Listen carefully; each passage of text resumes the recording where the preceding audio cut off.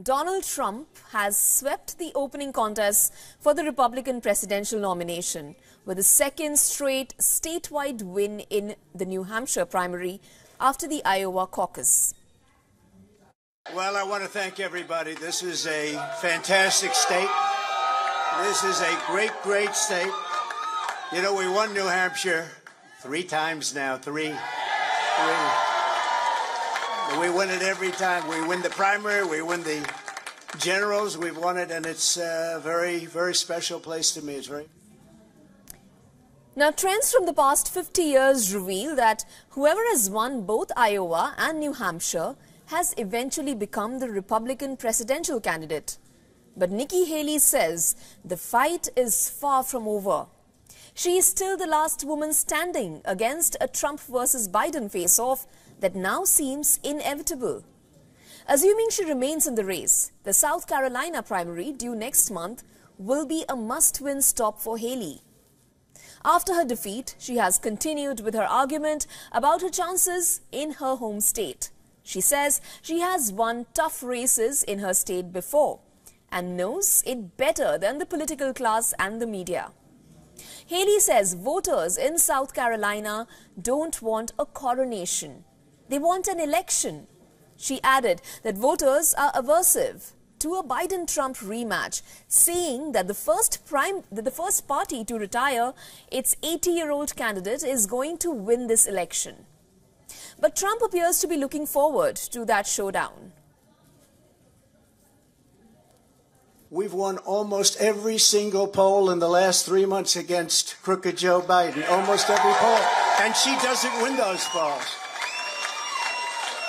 And she doesn't win those. This is not your typical victory speech, but let's not have somebody take a victory when she had a very bad night. Now, what's significant here is that Trump's win in New Hampshire was bolstered by his strength across nearly every demographic group. According to the exit polls, he won in every age group. He won among both men and women, and he won among white and non-white voters. Now, with this sweeping victory, the path for a Trump versus Biden face-off seems clearer than ever. In the Democrats' camp, the incumbent president has close to an 80% majority as a write-in candidate. And the Biden campaign has reaffirmed that with this win, Trump has all but locked up the Republican nomination. But even though Haley's chances of winning this race are growing dimmer by the day, she might want to stick in the race just in case Trump's ongoing legal troubles bring in an unexpected twist. Now, some of his multiple indictments could carry a serious sentence and act as Haley's trump card. In fact, Donald Trump's sexual assault defamation trial in New York is set to resume soon enough on Thursday.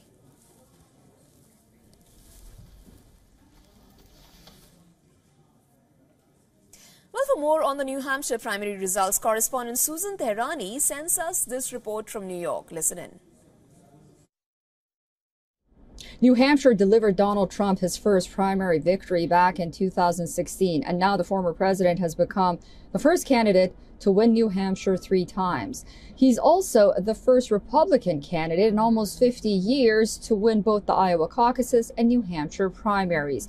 The last time that happened was in 1976 with Gerald Ford. This victory turbocharges the Trump machine moving forward and has made MAGA America very happy. However, a group of Haley supporters and never Trumpers were happy to find out that the former UN ambassador is not dropping out. She says that she's looking forward to campaigning in her home state of South Carolina.